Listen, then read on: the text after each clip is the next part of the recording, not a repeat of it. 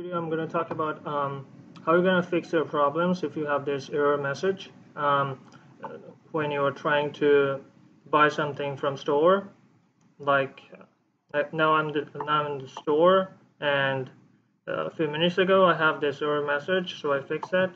It's really easy. You just go to Steam, go to settings, and click on this web browser tab and delete web browser cache and delete all browser cookies.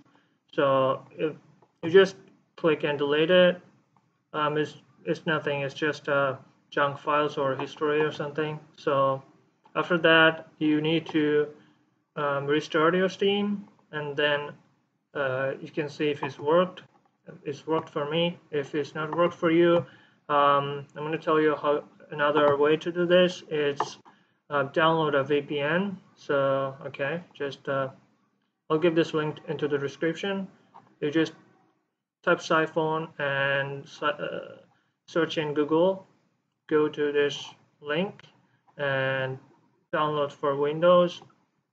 As you can see, I already downloaded. So yeah, so after you download, you will install it, and then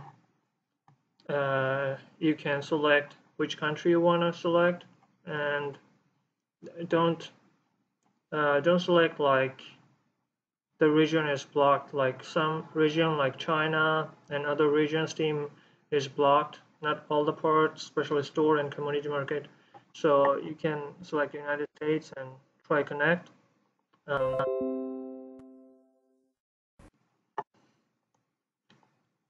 So now it's connected, and try if it's worked. I hope you don't see the error message after using VPN. I don't know why this happened. Maybe because of the internet connection, or maybe other reason. You can also try in web browser as well, like Steam, and see if the store works on your web browser.